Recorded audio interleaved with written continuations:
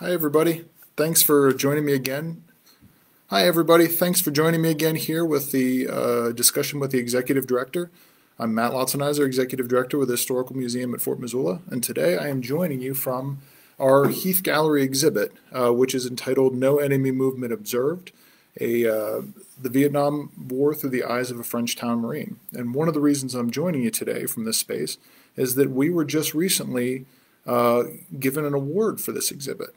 We've been really proud of it. It opened about a year ago now and has gotten an overwhelmingly good response from the community. We reached out to the vets community as well too with it, and it's just been a really well supported and wonderful exhibit for us here at the museum.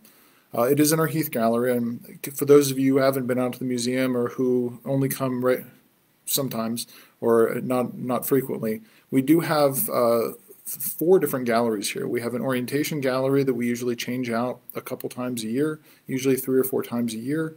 We have a north gallery, which is a space upstairs, and that's a smaller gallery, and we usually change that exhibit twice a year, or once or twice a year. And then our Heath Gallery is an every 2-year gallery, and that's the one we're in today. And this exhibit's been up for about a year and a half now, so we're kind of at the tail end of it.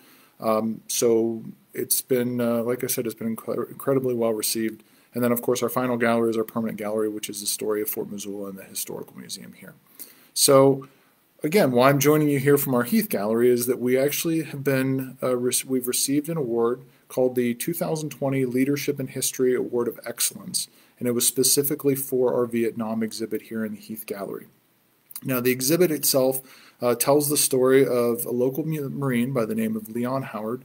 Leon described himself as your basically qualified Marine after finishing through his basic training and was sent off to Vietnam for 13 months. Leon was a 20-year-old man at the time he went over. He saw and experienced some pretty difficult things while he was in Vietnam, and has kind of carried those things with him and some of the challenges those things have created in his health and his mental health with him his entire life. So as part of this exhibit, Leon thought of us and he reached out to us and he shared a number of things that he brought back with him from Vietnam, as well as he also was an amateur photographer, so he took quite a few photos, and we've had some of those blown up. And it's interesting, for an amateur photographer and a 20-year-old young man in the middle of a war, he had a really great eye and took some really spectacular photographs of his fellow soldiers as well as some of the people in Vietnam and some of the landscapes. So we're really pleased to be able to share Leon's photos and some of the artifacts he has. Some of the other things we do here with the exhibit, we wanted to make it, while it is just one man's story of Vietnam, we wanted to find a way to allow people the opportunity to kind of come to grips and talk about the stories that they have from their own personal experiences in the same way that Leon has done his. So we have hosted a whole number of public programming and things like that where we've invited other vets, Vietnam vets and folks to come in and talk about their experiences. We have a reflection wall where people can share how they feel about the exhibit, how the exhibit makes them feel. If they're veterans, they can talk about their experiences on that wall, and we've had a really great response to that with folks coming in and just sharing with us and about how this exhibit has moved them and made them feel and helped them, relate to some of the struggles that our veterans go through. So it's been really well received. One area that I think is especially interesting that our curator Ted Hughes came up with is in the middle of the exhibit there is a small kind of a reflection area, but essentially that reflection area has a video of Leon's additional photographs. It has a number of publications related to the Vietnam War, but it also on the walls has kind of a history of PTSD and some of the different terms it's been used over the years. So essentially we know that the experiences that men and women go through during battle have long-lasting effects on them. You think about back during World War I, it was referred to as shell shock.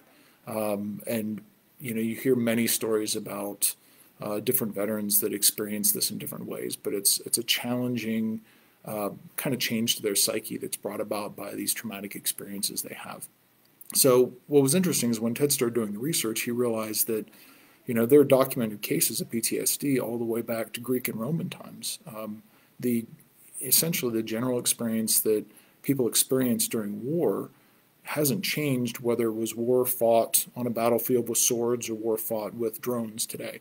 So it's been really interesting to see, and kind of in our sense, we want to try to normalize that experience, in the sense that we want people to understand that that's one of the costs we face when we send our folks to war.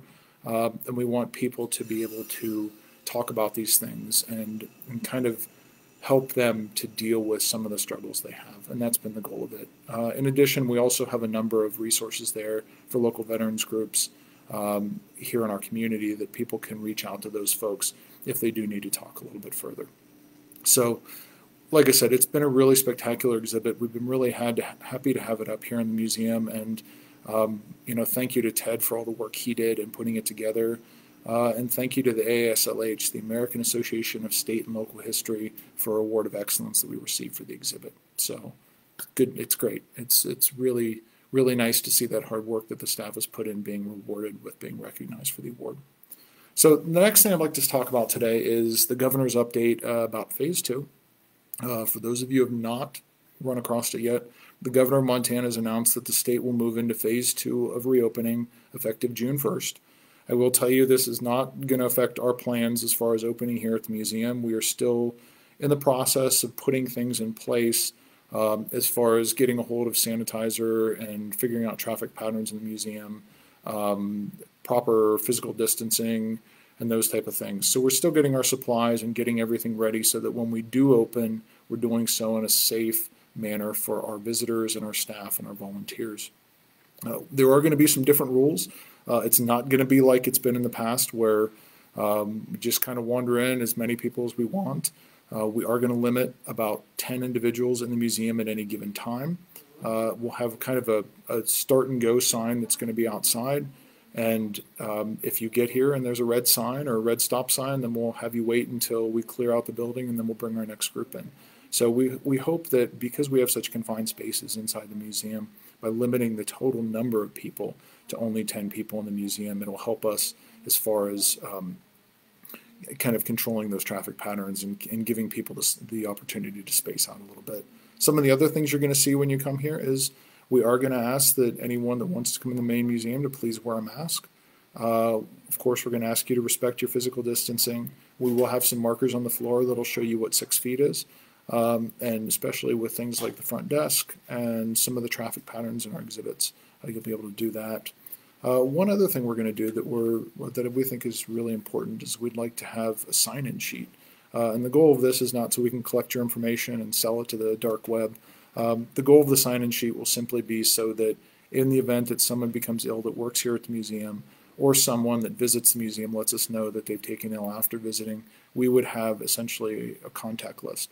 And we would be able to do our own version or turn over a list of contacts to the city county health department so that they could reach out to those folks and let them know that they need to quarantine for a period of time.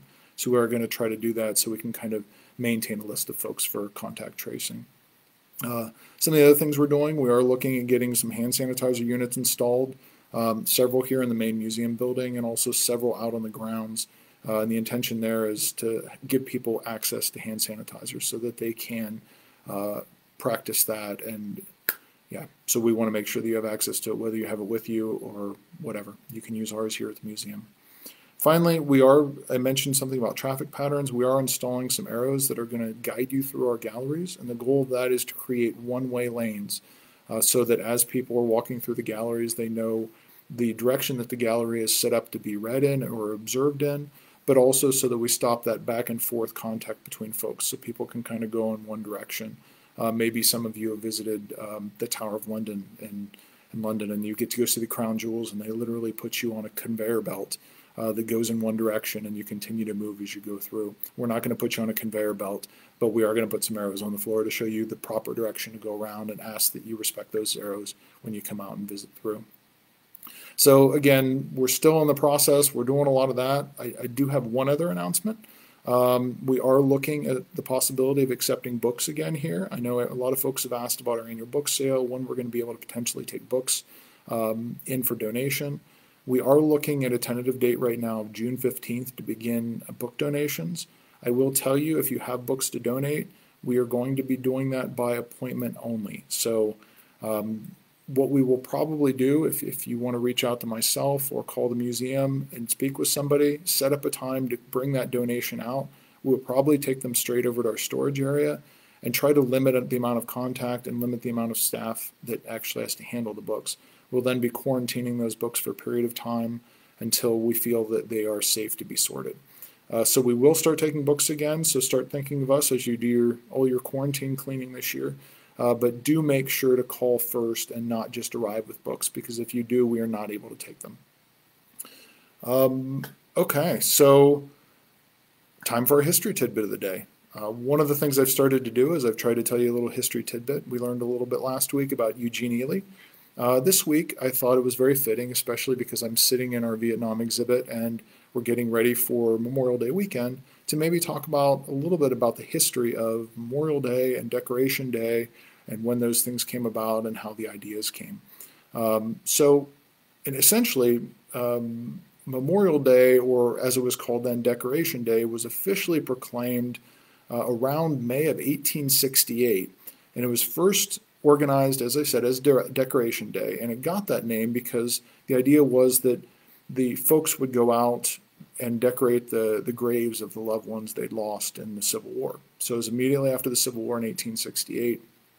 And that first official, pseudo-official celebration was actually held at Arlington National Cemetery and was organized by one of the former Civil War soldiers. That wasn't the actual first attempt at doing a day like this. There are many communities that were decorating graves and going out to the graveyard in commemoration or in memorial to folks that had passed away in the Civil War at an earlier time. A number of different cities claim the right to have had the first decoration or Memorial Day. Some of those are Columbus, Mississippi, Columbus and Macon, Georgia, both also make that claim. And in the north, it was Boalsburg, Pennsylvania, and Carbondale, Illinois, also claim the idea of being the first site of a Decoration Type Day celebration. In fact, there's actually about 25 different locations that claim that they had the first celebration of a Memorial Day.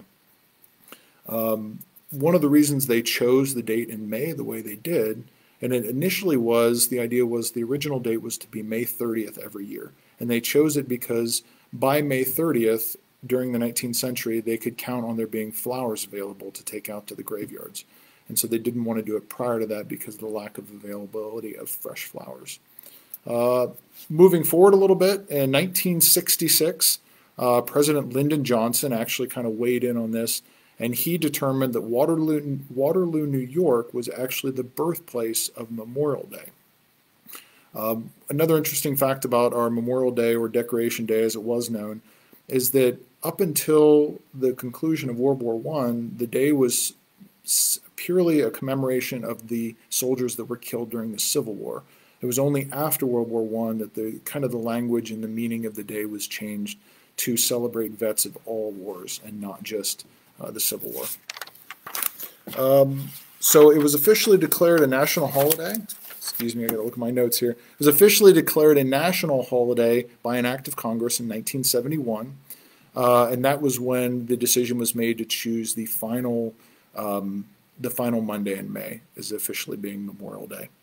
So one of the things they've done in recent years, because as we all know, in addition to being a special time where we should be thinking about our vets and those that were lost in foreign wars and in wars on our soil, it's become kind of a barbecue day and a kickoff to summer. But one of the things they've done recently to try to bring that original meaning back to the day was that they've started what they call a national moment of remembrance.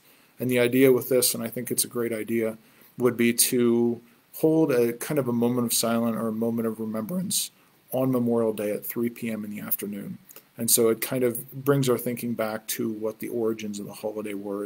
It's not just a fun barbecue. It was meant for a reason to kind of remember those that we'd lost in our wars. So, okay, so that's our little history, or brief history of Memorial Day, or Decoration Day as it was known. I did have a couple questions.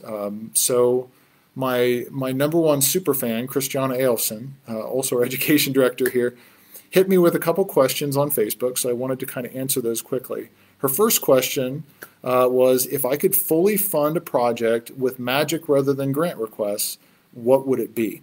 So this is a really difficult question from Christiana because, picking a project here at the Historical Museum is like picking which of my children I like best.